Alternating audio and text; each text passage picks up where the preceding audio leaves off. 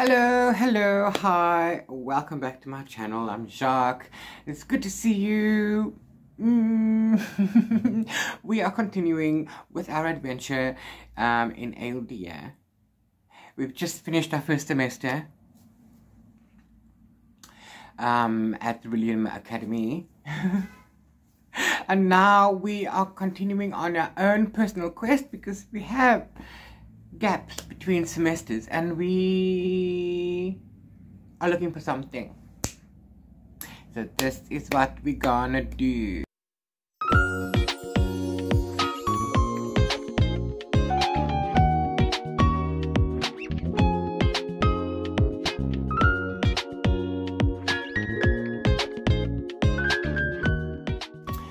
Okay, so the Choose Your Own Adventure is part of the Magical Readathon and is happening across the whole year of 2023 and is hosted by Magical Readathon.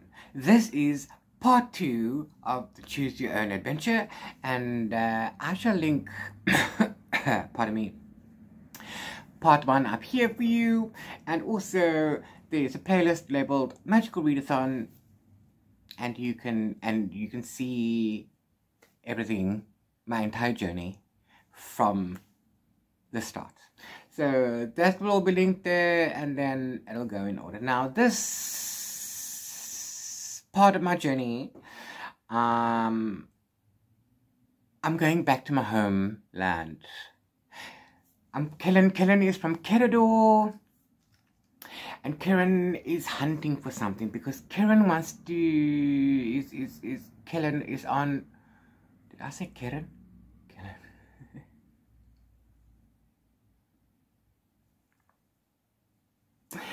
Because Kellen is on a mission. He wants to level up. Okay, so this next thing this next lead is taking him back to Kerador. So he's gonna do that. Because there's a scroll in a tower, okay, that he needs to find and that he needs to claim. So for the first part of this journey, we are going back to Kerador, and in order for us to do that, I need to read a book that ends on an odd page number. I'm going with like Clockwork by Margie Orford, courtesy of Jonathan Ball Publishers.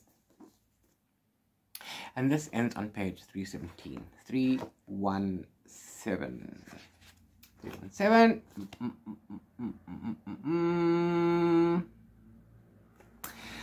This was part of my April Magical Readathon TBR. Well, it wasn't part of the TBR. It was part of the April TBR. It wasn't part of the Magical Readathon. So this was extra. I didn't get a time to finish this in April. April was very busy. I've spent a lot of time catching up in May. It's currently the 20th. But it's counting. So, yeah. This is that. Still part of Magical Readathon now because we're doing it as Choose Your Own Adventure. So we're gonna get to that. Okay.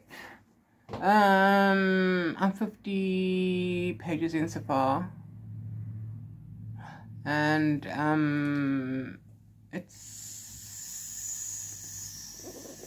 there's been a murder of a young girl. She's 17. I'll add a spoiler alert in again because spoilers. As your warning. Anyway, it says there's been a sadistic murder. Okay. So they find this girl on Sea Point Promenade, and she's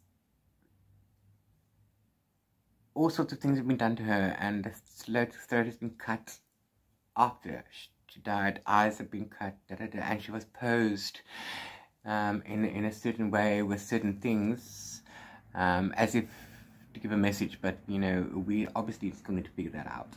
And now we enter Dr. Claire Hart, who is a pathologist. an investigative journalist, and a criminal profiler. Why did I say pathologist? Maybe because one of them is in here.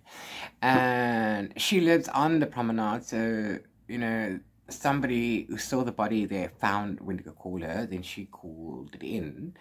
And then enter Readathon, who is a disgraced cop, but he's still a cop.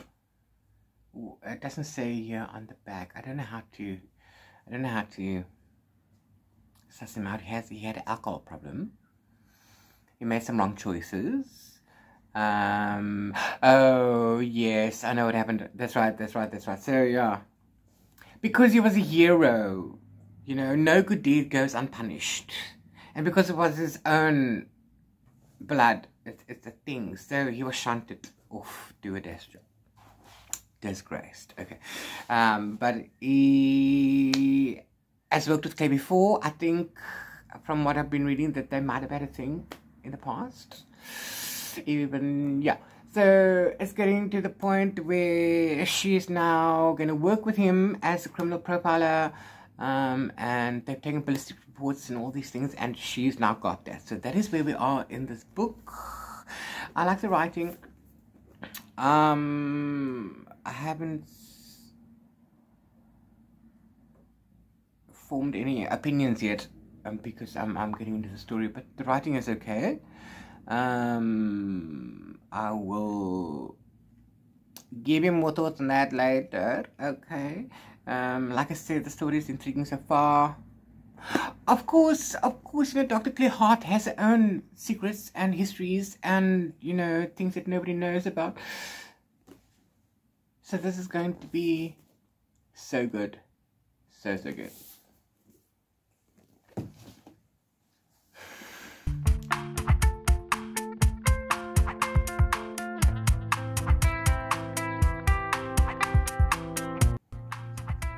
Hi. So we got a new Readathon, and because my old one was broken on sides. So I went yesterday and they said 5 working days and it came today. So yay. Hey.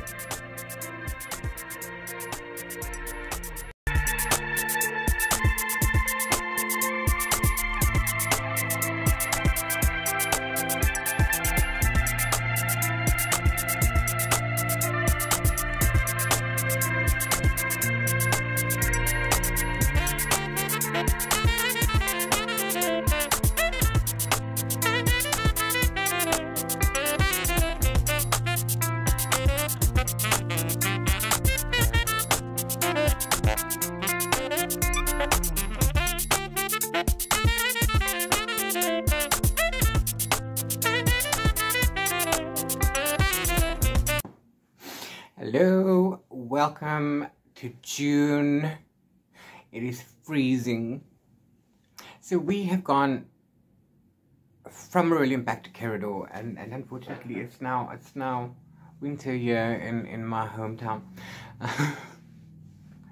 Hence all the cold weather. So let's continue where we left off, shall we? Okay, so on the journey we had to read a book that ends in an odd number, and we've been reading Like Clockwork by Margie Orford, South African author, published by Jonathan Ball Publishers, South Africa. And yes, so now we finished this book, and it's really good. It's really good. I was very surprised by this book, let me tell you.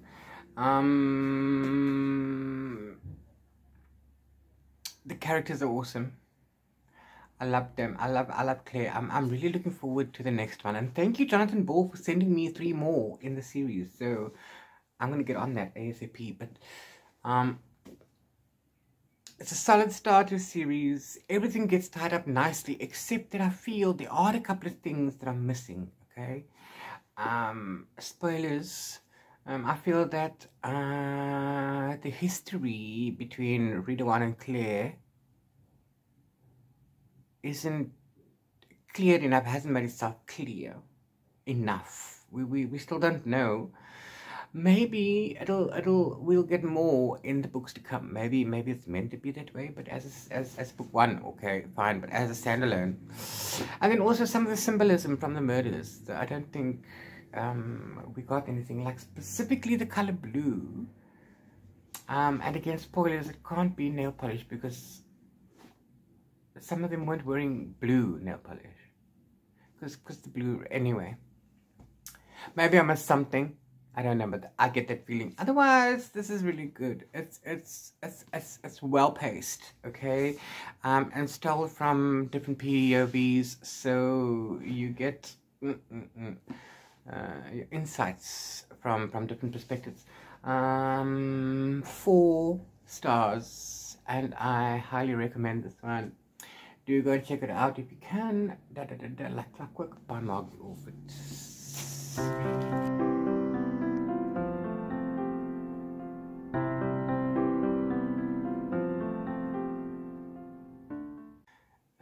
And now for June, we have to explore a tower, a wizard's tower, because there's something we need to find, but we need to get to this tower. And in order to do that, we need to read a book that has a prologue. And it's also June, so, you know, yay for queer books.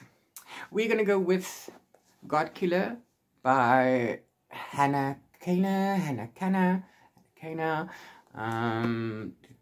This is queer, it's fantasy, it's mythology. Well, this cartoon is mythology, and it has a prologue. That's like that. So we shall get to the tower with this book. I have to admit, I'm already in. I'm behind in recording my stuff. Sunday the 25th of June. And I am already 106 pages in. And I am loving this book. Absolutely loving it. The writing is mesmerizing. The characters are yep. Characters are phenomenal. Also, this may be spoilery, but disability rep, our MC, only has 1 leg. So also, the other one, similar to this one that I've read, not similar to this one, but it also has a disabled character with 1 leg, is the retelling of Red Riding Hood by that girlie that does it. Where is it if I find it? I shall insert a photo, a picture. It's this book that I'm talking about. I can't think of it right now, and I can't see it in front of me. So this MC also has 1 leg. This MC also has 1 leg. So yay for disability rep. Also, there's queer relationships everywhere. I mean, MC flirting with a barmaid, female, sapphic. Oh, I can't tell you more because spoilers. But lots of queer relationships. It's like totally heteronormative. Love it. Totally love it. But yes, this is also it's nicely paced. I absolutely love how well paced this is, how nicely paced it is, and the writing is so good. It is so good.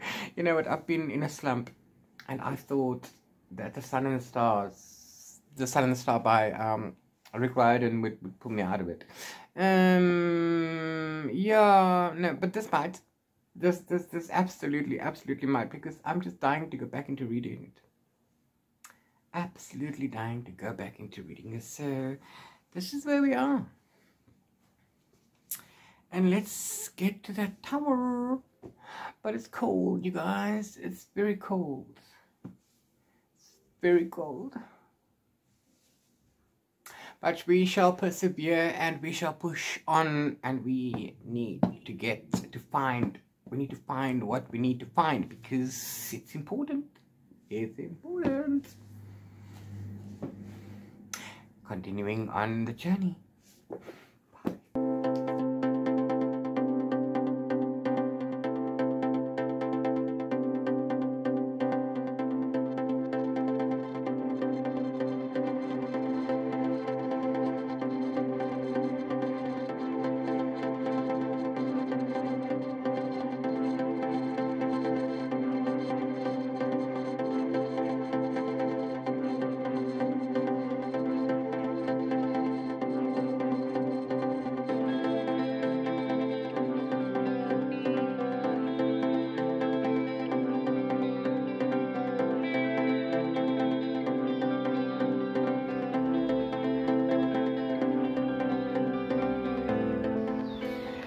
Hello again.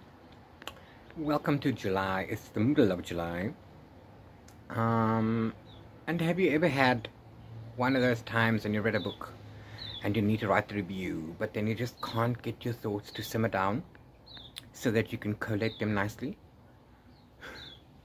Well, that's my problem with this book, because this is 5-star for me.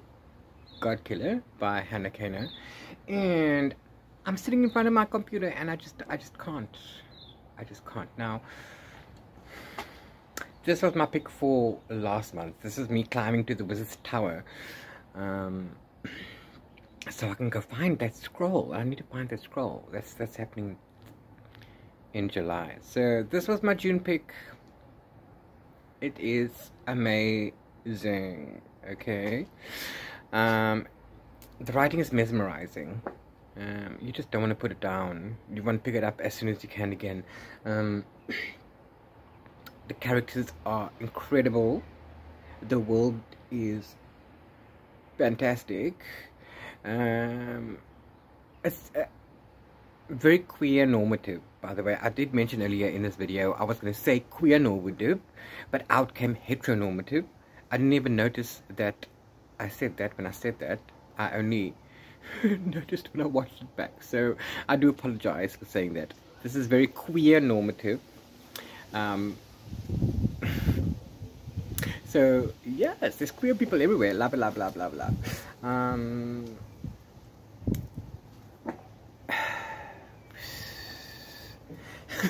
See, I'm stuck with things to say about the book. I don't know where to start and how to. This is awesome. This is like high fantasy, but it's not. Okay, is it young adults? I don't know if it's young adults, but it's very well paced. It's an excellent opening to a series. I can't wait. I just absolutely can't wait to get to book 2, which isn't available yet. I know.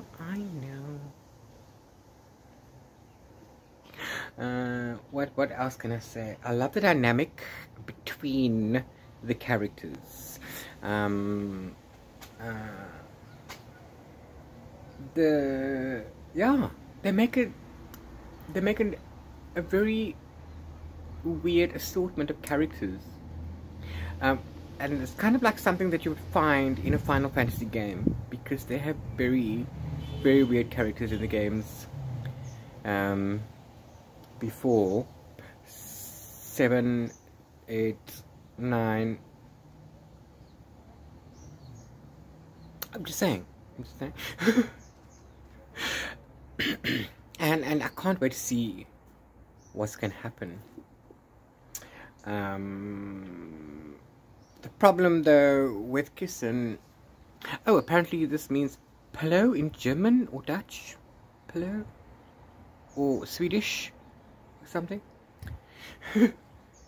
It's a Godkiller. So she's like a mercenary, and she goes and gets hired by people who want to get rid of the gods, because the time of the gods has passed and man is now taking it all back because gods are getting greedy and demanding him sacrifice and so she hires herself out to as a god killer. That's what she does. But this little girlie wakes up one day and finds this god skitty that's connected to her. It looks like a little mouse or whatever, a little rabbit with the antlers and blah blah blah. Oh, it can grow like that, I suppose. Okay.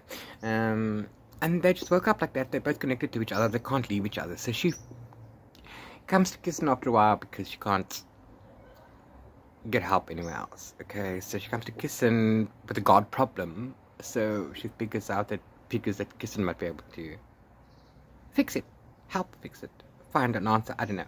Anyway, and on the mission to find the answers, they meet, what's his name? A knight, okay, but who's a baker. It's a knight who's a baker, so he's going around as a baker. That's his life now, but he was a knight before. So they meet up and they become a band of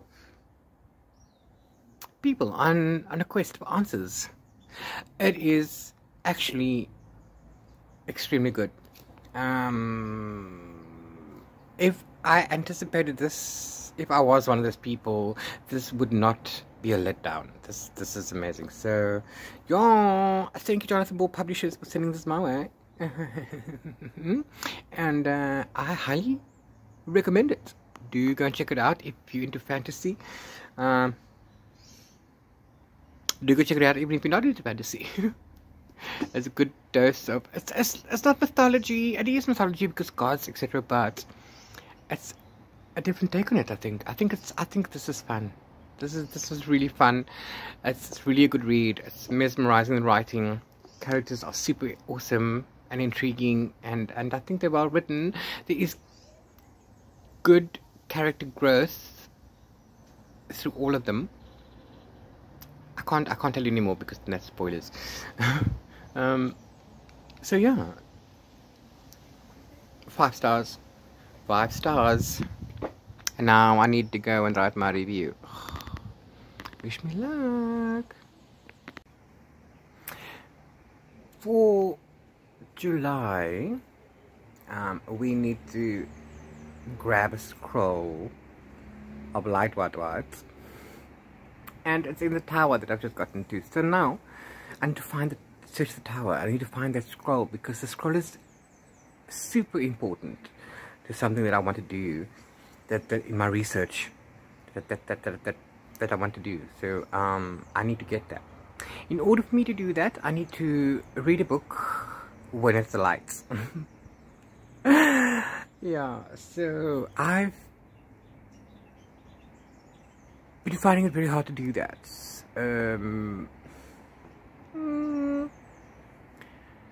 Anyway, so I've decided we're going to go with this one. It's called The Body in the Back Garden by Mark Waddell. I'm on tour for this on the 20th of July. It's a cozy mystery. A main character is queer. It's taking place in a place called Crescent Cove in Canada. Yes. Near Vancouver, I think. Somewhere around there. I don't know if it's fictional or not. But anyway, Luke's aunt died. They've been estranged. And he lives in Toronto and works in Toronto, and now she's left him a home and her antique store, Forget-Me-Nots. So cute. So he's got to go all the way back, and he's going to go and put everything on the market because his life is in Toronto. When all of a sudden, the next morning he finds a body lying in the pond in his garden within the house that he's trying to sell. So of course now he can't go anywhere. All he wants to do is be there a couple of days, but now he has to be there longer. But I'm halfway through and it's fun. The characters are interesting. I love them. There's the Collingwood, rich and eccentric. We love those. And then the doctor who's lesbian, and they got Luke. Ooh, there's a Mountie. Yes, his name's Jacques and he's gay. That's cool. And Luke is gay. And then there's the socialites that are gay. We'd be following the guys and not the girls for a change. That's so awesome. It's actually a fun read. The writing is actually very, very good. So this is cool. I'm at this point wondering if it's going to be a book one or if it's a standalone. I don't know. It looks like a standalone, but it's cool. I'm controlling myself and only reading it during daylight hours. I'm assuming I can put the light on and read, but I don't know. So I'm just reading in the daylight hours. And I'm currently 57% through. It's a fun read. I love a cozy mystery actually, so this is pretty cool. Yeah. See you on this side. Bye. Also, G posted the video, the syllabus, the prompts for the August equinox at Aurelium for the August readathon. Luckily for me, I only have to read 6 books and not 9, like I did last year. So yeah, I need to get onto that. But before I do that video, I need to finish this book so that I can work out what my guild points are. Because that's what we are starting with next month, is that guild points. I think it's 10 each for each of these books. I'm not sure. Can't remember. I'll go and check. Yeah, and then of course I also did the Alchemist side quest. I'm not sure if I'm going to do a video for that or not. And if I'm not going to do a video for that separately, I will mention it in the next video or something. But it's part of the Aurelium, the magical readathon, so we'll see. I don't know, we'll see. Okay, now bye. See you later. Have a good day. Mwah.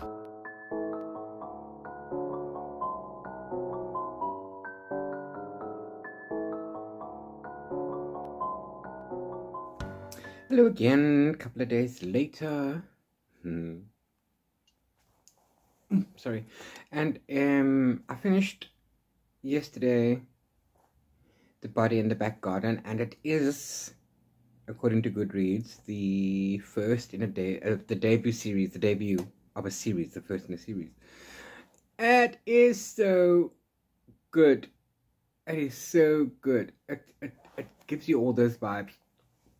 So, as I was saying, so now Luke has to stay because obviously is another suspect. Spoilers again, by the way, because they need to look into it. So he's the main suspect, but he's not under arrest yet. But he can't leave the town while it's under investigation. So yeah, he explores the town and and he meets his friends and his aunt's friends and everyone sending condolences, and his aunt's best friend, Eve, I think her name is Evelyn, yeah, invites him over to her house, sends him a tuxedo because she knows he's going to be there longer. He wouldn't have bought a tux for one of these oi polloi soirees. So la la la la la la la. They have a couple of flings. You know, the son, Kieran, invites him out on dates, has a dance. They go on a boat trip, la la la. But in the meantime, Luke decides that he can't wait about what's going on. So he again takes the investigation into his own hands. Now, because he's an investigative journalist in Toronto, he has a few skills, so he decides he's going to look into these things himself. And even though we can kind of figure out the big bad relatively early, it detracts nothing from the story. Nothing. It is really a cozy mystery. It's absolutely awesome. And the slow burn between the journalists and the Mountie is... So I can't wait to see what's going to happen in the rest of the series. But this is a debut, which means the rest isn't available yet. The writing is awesome. It's very good. I love Mark's writing. The characters are so good. I have nothing bad to say about the book. I actually have nothing bad to say. I loved it. 4 stars. Yes. Yeah, and that brings us to the end of this 3-month leg of the Magical Readathon. I need to hoof it back to Aurelium because the academy is about to start, and I need to choose my academy, my syllabus. I need to get my books in order because I need to go and sit and write. This is what my guild points looks like currently. Please note that I have not added the alchemist points yet, because I haven't decided if I'm going to do a video for it or not. And also, when I go into the next video, the next Magical Readathon video, which will be the TBR for August, and then those points will be there. Cool. So now I earn 10 points for each of these completed tasks, netting me another 30 points.